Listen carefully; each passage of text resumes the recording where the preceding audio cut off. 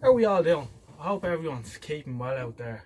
So I've been getting a few more videos out than the last week or two, which is good. The Ferguson movie star with the battery converter was a bit of crack. I enjoyed that. And yes, you never know when one of those bloody reefer caps is going to go. And I might get around to changing in the next 5 years or so. But the aroma has eventually left the workshop. Although it's probably lingering a little bit, but maybe I'm just getting used to it. So tonight we're going to do a CRT swap. Hopefully, if all works out.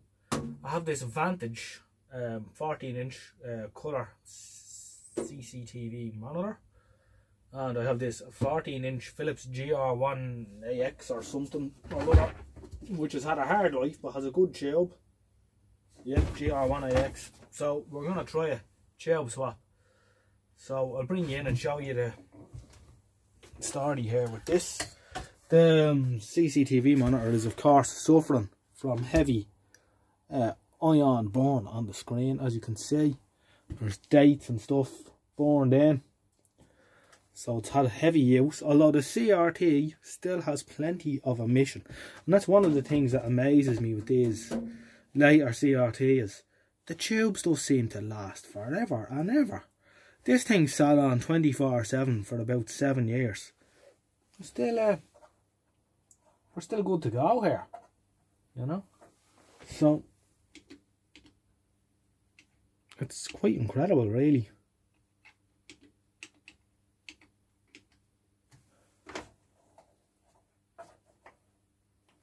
Plenty of life left in the tube, but sadly the burn detracts heavily.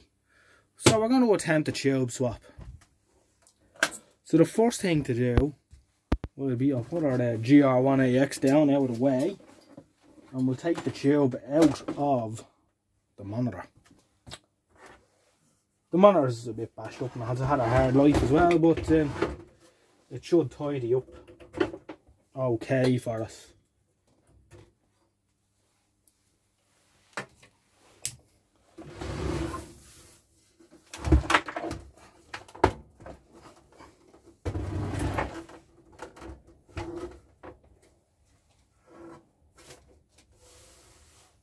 Now what we want to do is we want to do this in a way that makes life easy for us.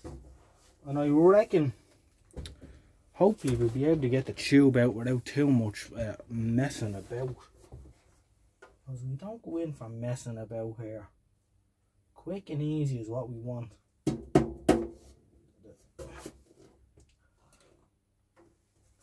The metal box will have to come off, so a couple of screws here. And a couple here.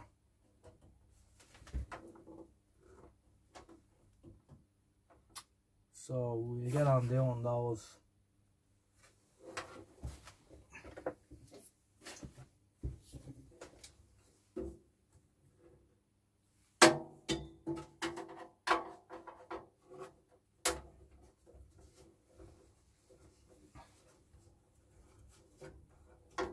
And you never know, some of these screws might even go back in.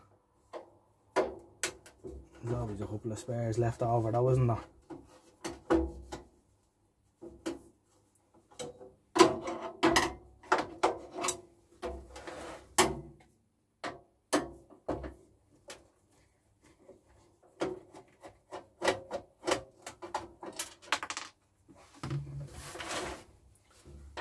Exciting stuff. I've loads of things here now to do videos on, and I've a backlog of stuff really. Not to mention the workshop is absolutely crowded out at the minute with stuff. So we should have a busy winter ahead of us for those cold frosty nights in here. So I have to say I'm looking forward to it, actually. Getting the head down and getting a few things across the line that have been waiting patiently for a long time. And I've quite a lot of stuff that I need to revisit and finish off. I'm an awful man for leaving things half done and, you know, moving on to the next thing.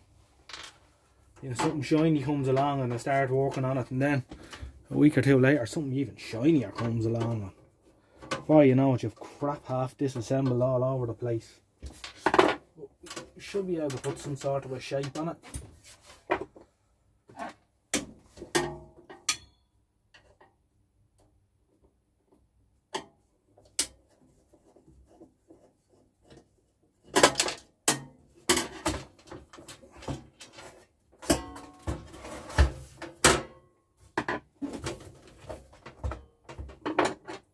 There's always an extra screw that they've missed.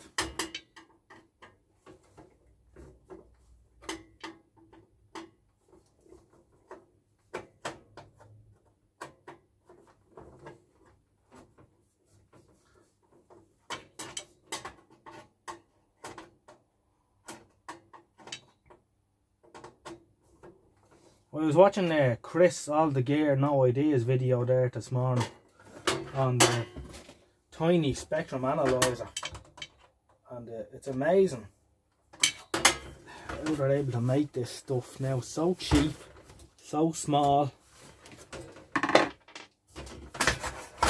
and it's good, you know.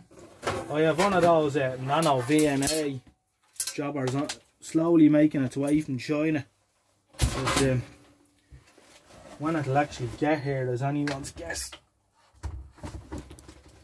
Now, for those of you that are a bit nervous about EHT, we are going to make sure that the CRT is discharged.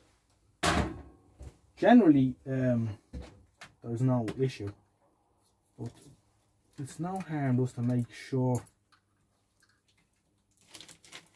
that it is. So we're going to check. What we're going to do is we're going to short the EHT cavity to ground,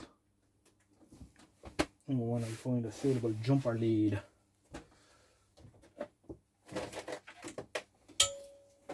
Aha!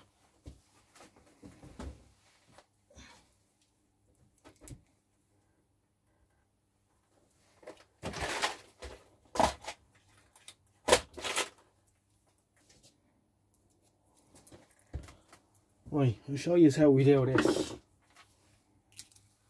Screwdriver, lead, alright, ground. This will be more than sufficient, the aquatic earthing strip. Don't want to really go down here on the circuit board or that on the ground there, just in case you have a flash over and it damages an IC or something. Now, I'd imagine this is dead, but you never know. So we'll just move in. There was no crack, there was no arc, there was no nothing. And as you can see, that is discharged. Super. So that's how we do that. One thing that can happen though is these can sometimes build up a charge all on their own when they're sitting not used. So it's just something to be aware of. Right, we'll crack on. Do the scan coil plugs. And that's it. Apart from the grounding strip. I'll leave that. Undo the 4 screws to hold the CRT in place.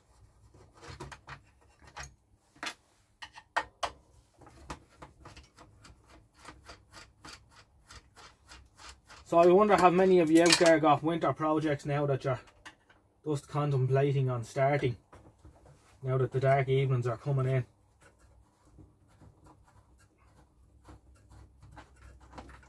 It certainly is the time of year for it. I have to say, I'm not too keen on being in here in the summer months. I prefer to be outside when the weather's good.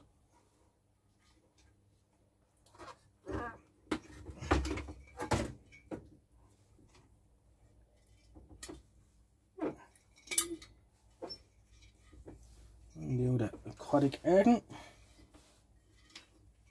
and that's it. One tube out of the monitor. Put that down. Now we'll move this for now, and we'll put our Philips up And we'll take the tube out of him.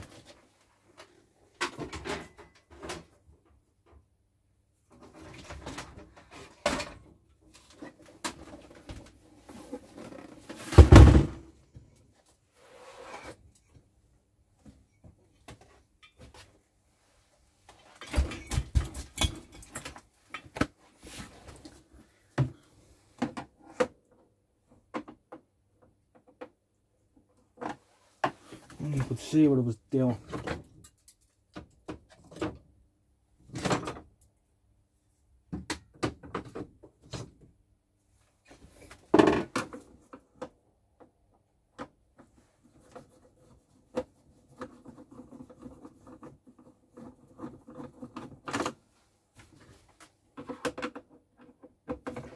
We're making good progress so far. Now the one thing we might run into trouble with, well, a little bit of trouble, is the plug and the scan coils is probably different. We might need to swap them about and mess about. But other than that, it should be plain sailing. Now I did check that this had the same base as that one. I believe it is an equivalent tube. Well, there's only one way to know for sure.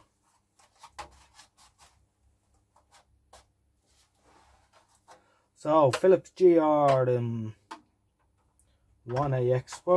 probably date from the late 80s, maybe early 90s. There's no SCRT on it, just a plain RF. I did have it on. It is faulty. It's got a couple of weird faults. I think I had a tumble. So I hope the tube light's up though alright. Doesn't appear to be any impurity errors or anything like that on the static. So I'm hoping the shadow mask hasn't been displaced from its fault of that. I would doubt it very much. Let's actually make sure that this one is the same. And we're all good. Did you hear that? That bugger was charged up. Just as well I did.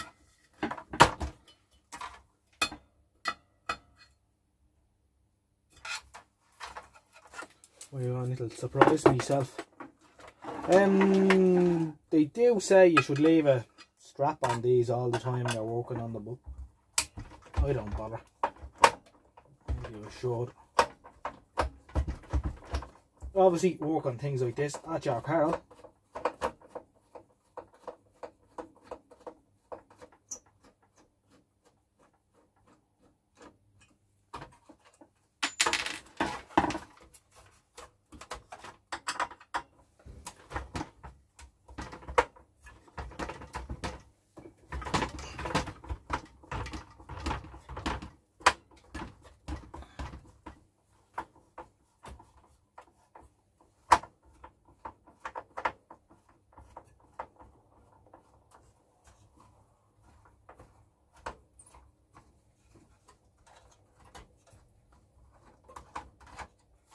You'll see that the frame scan and the line scan are two separate doofers. Two separate lead outs and that, so we're going to have to do a little bit of messing. We don't want to swap the scan coils around if we can help it, because it will cause urgent issues.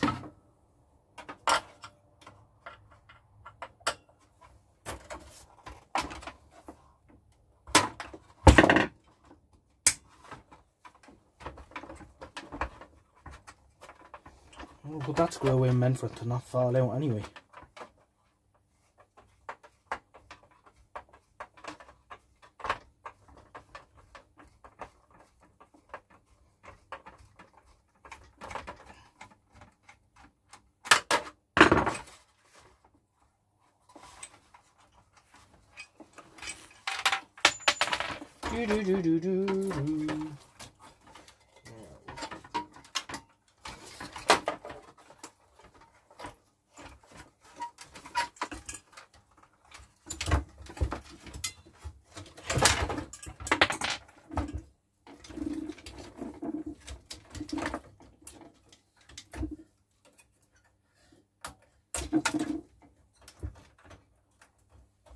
this is obviously the frame output chip here, and that's the line, so this is the frame.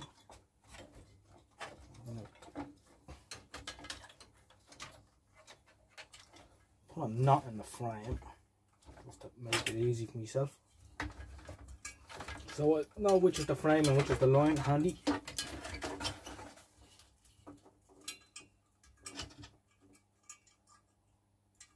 See that mountain?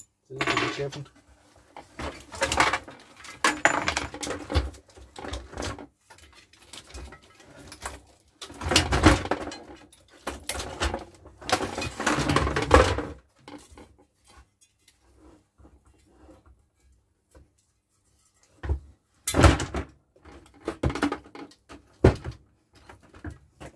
There's our tube out.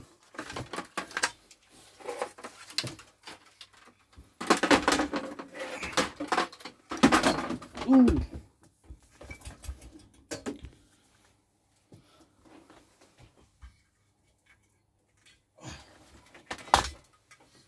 There's the two of them side by side.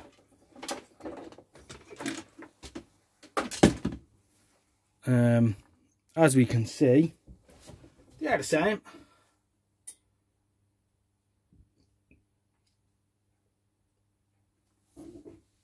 Hopefully it'll fit in alright.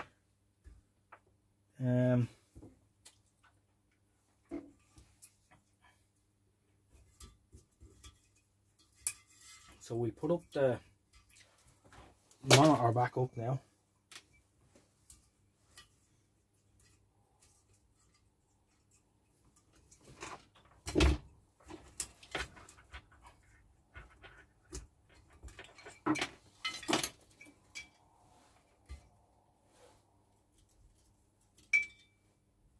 Now the frame, I put the nut in, the twist in. So as you can see, Philips are being a bit scabby with their line and frame coil wires. Look how light that is compared to this.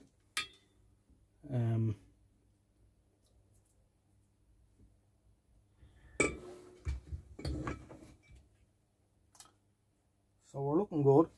Right, get rid of this. I'm running out of space here. Big time. I need to have a big sort out. Long overdue.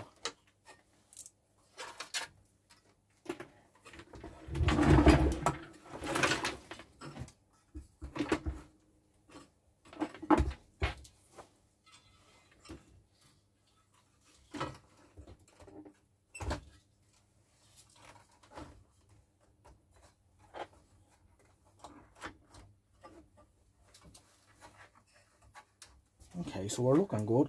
A few of these screws in.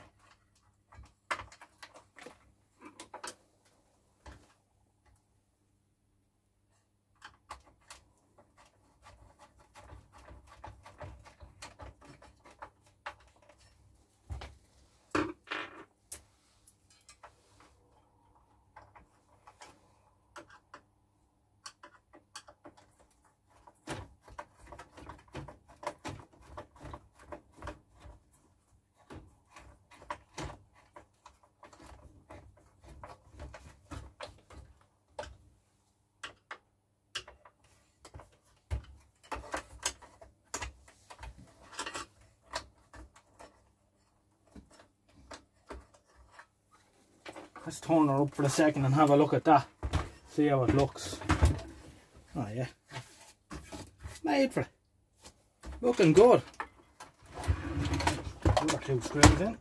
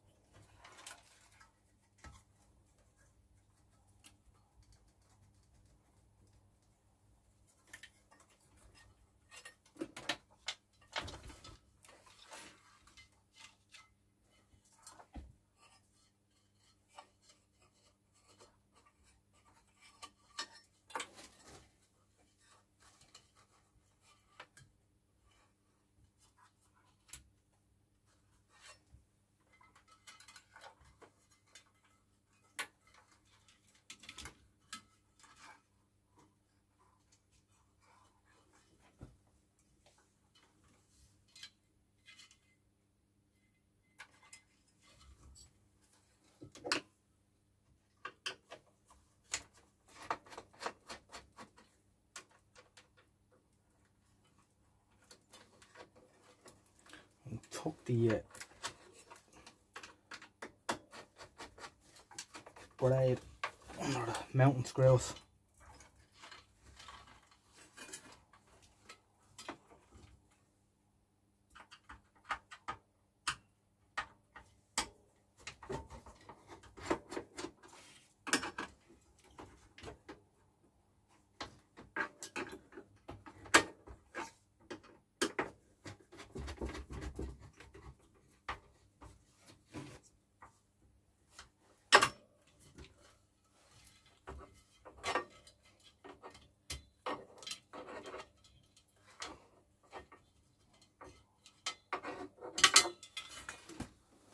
Okie dokie, now we gotta sort out our plug issue.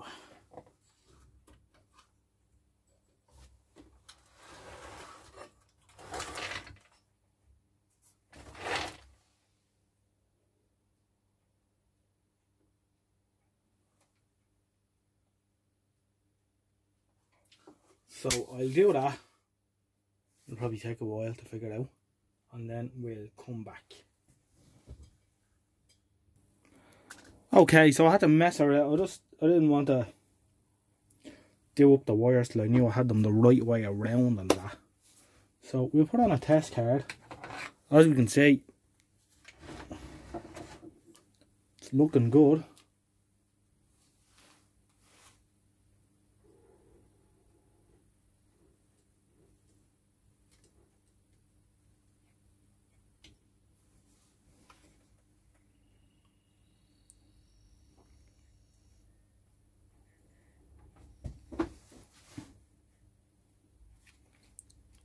Thank you, Mikey405, for making these test cards available to download. I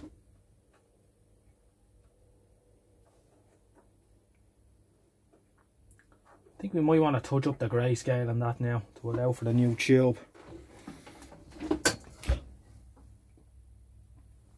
That's actually quite nice.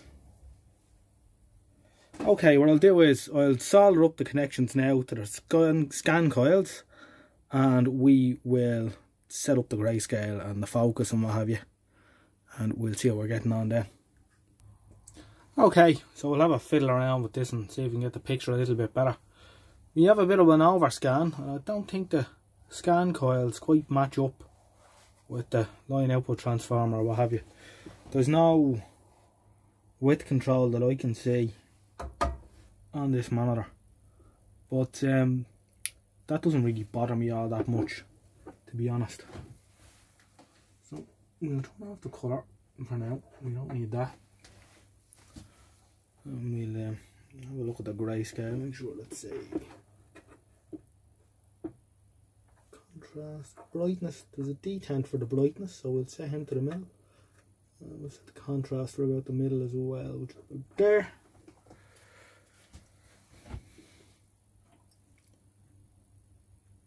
This is the sub brightness I'm adjusting first, and then I'll go for the A1. Ooh, wow.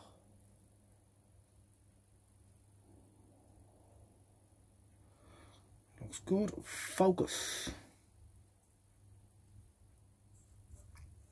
Exercise the focus control a couple of times throughout the travel. And we're aiming to get the X as sharp as we can in the middle. Yeah, I think that's about as good as it's going to get.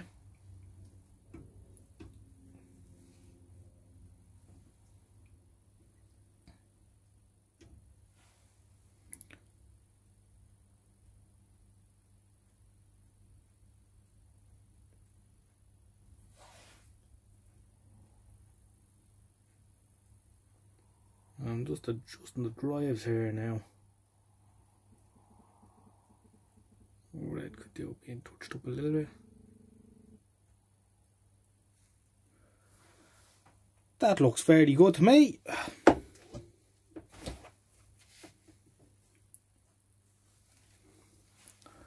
Add in a bit of colour. I'd say that's as good as it's gonna get. That'll do me. As I said, the width isn't great, but It'll do.